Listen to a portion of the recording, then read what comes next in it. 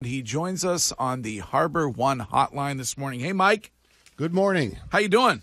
I'm doing okay, but, let's put this Brady thing to bed. When a stature's good, I think Wiggy's right, but, he's got a movie about him out now, a groupie cougar movie about Tom Brady. Have you seen the trailer? Oh, Gronk, you're so big. Oh. What the hell? Bite It's your so tongue. pathetic. It's a very good movie. Oh, my God. Stop it.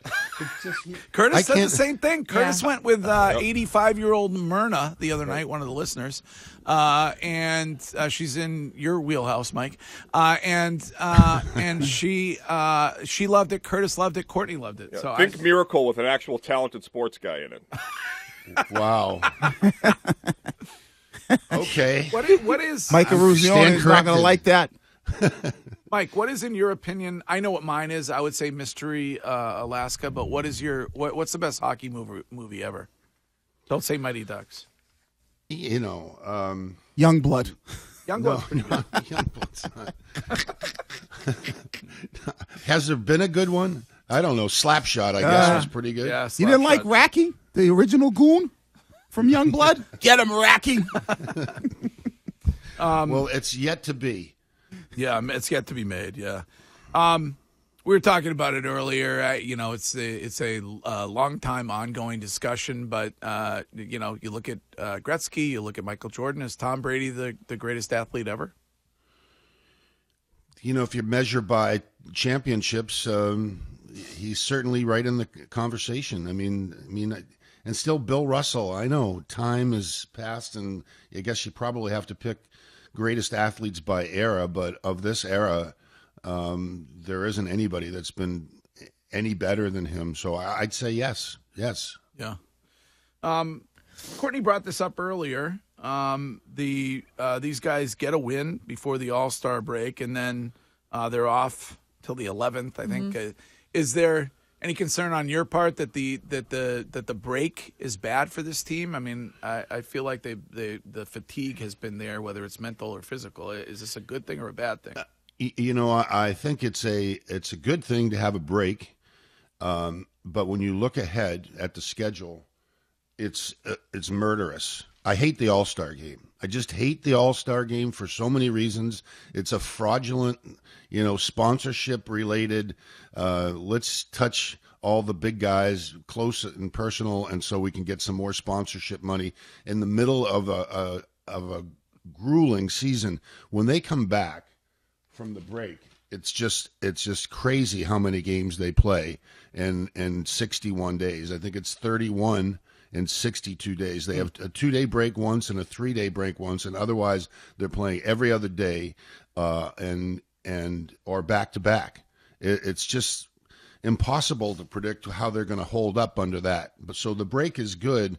I'd rather have them sprinkle in, off days and do the touchy-feely all-star crappy thing sometime in the off season with the sponsors if you want to make them feel happy and steal their money.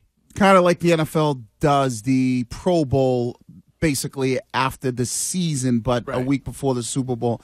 I mean, I guess I can kind of understand you on that part.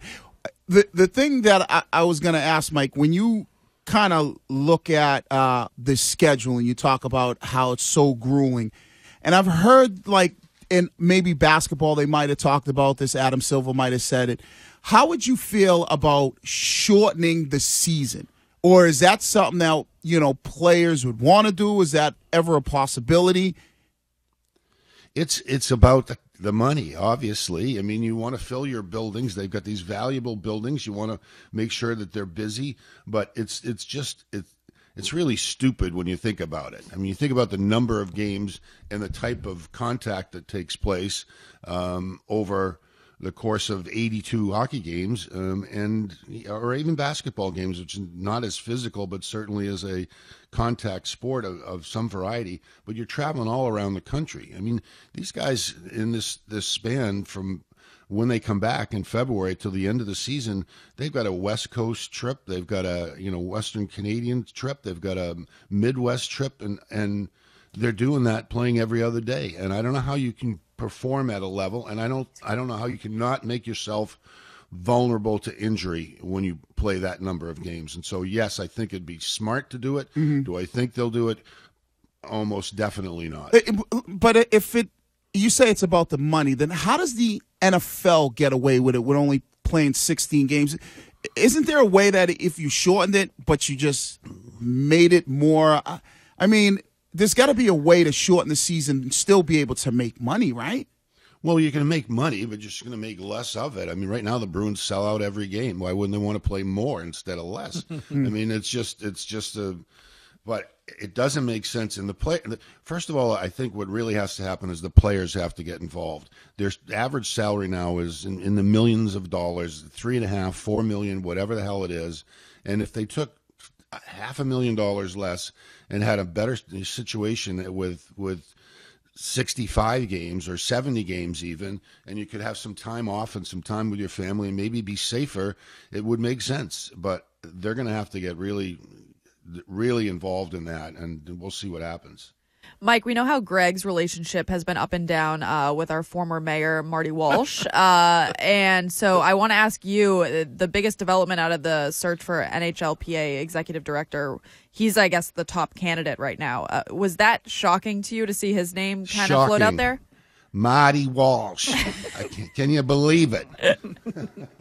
I don't know where that came from, but, I guess he's had some labor experience, but I mean, he's in for a shock. I mean, it's going to be interesting if he does in fact get it. And I'm surprised that, and speaking of it all being about money, that's the reason why he would do it. I think that their present guy makes about $3.5, $4 million. And so Marty's looking for a paycheck. I mean, I would assume we would have immediate bike lanes accessing all NHL barns in the league. I think that might be a good thing. It's a head scratcher. I mean, you'd think they'd want somebody who's had experience in the sports world, but I think what it shows you, it's very similar to Charlie Baker being the president of the NCAA. I think it shows you that these jobs end up being all politics, and they need somebody who can kind of work their way through. But they're wrong for that because Major League Baseball and the NBA Players Association, I feel like, have two really good associations, and both of their presidents are former players. Yeah. But the NFL does it. They hired DeMaurice Smith, who was a lawyer, and now I know, Mike, the NHL's talking about Marty. I almost feel like you get more from a former player that is in that world. I think you have to have some experience to get a feel for the players and what they want. And, I don't know what does he ever watch a hockey game? Is he a hockey fan? Has he gone to Bruins games even? I mean, have some feel for the sport and what the players go through and then start to talk in terms of business. But I find it a little puzzling. Donnie Sweeney has a month left when it comes to the trade deadline. We talked with you a couple weeks ago about Bo Horvat. They do Bruins not getting that deal done. What's your guess at what Donnie does? And maybe it's nothing. I hope that they take that southern swing as a barometer that they need some more depth. That their scoring went down. They were a little fatigued. Yes, there's no question about it. But get another winger, add another quality winger. DeBrusk will help when he comes back. But there's still plenty of guys out there. And the timing of this is so important to understand. I don't know where Bergeron and Krejci are in terms of the future, but it's going so well so far this season. You have to take a bite out of the apple and sort of seize the opportunity. I think not only that, I thought Carlo was horrible on the road trip. He was better last night, but he looked like he was beat up and tired. They got to find with the schedule they have. This guy Zaboral, who I don't know if he's any good or not, but you got to play him. He's been on the shelf for like three months. Give him a chance to play and see what he can do. Give another guy a rest. It shouldn't be punishment to sit out a player. They should say, listen, the schedule's goofy. We're going to give you a break. And they need to get another defenseman on the depth chart, another forward on the depth chart at least, and start playing some serious phone tag with your contemporaries, because this is not going to last forever with the guys that you have and the age group they have in the center position. You're probably not going to get another opportunity with this group. So go for it. Speaking of Don Sweeney, Mike, just a shy of a month ago now, he signed Pavel Zacha to an extension. Zacha since then is top 10 in the NHL in points. Is this just a hot streak for Zacha, or is this clearly another identifier of a stroke of Sweenius, if you will? Wow. Aren't you something? I'm really cooking today, Mike. I don't know. I mean, he doesn't shoot that often. He's playing with some really good players.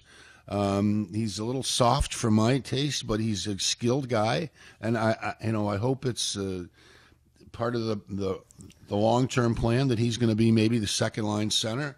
But he's red hot. Good for him. Will it last? I don't think so.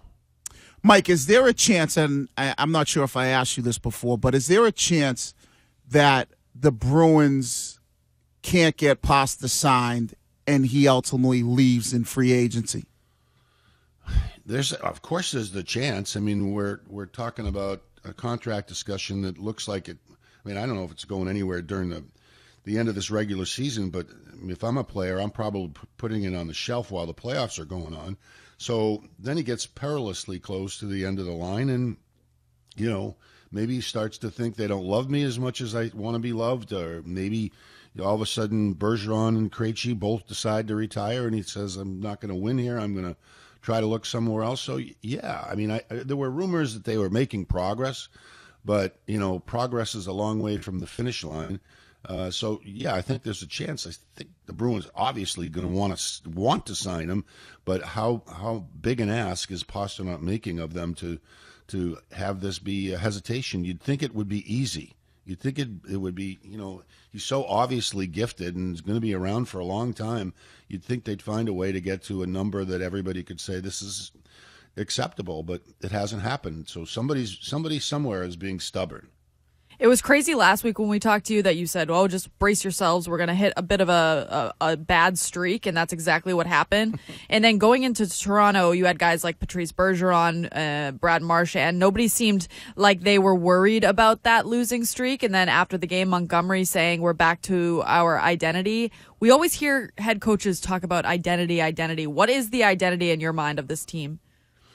I think it's a puck possession team that can move really well. They've obviously included defense in their operation.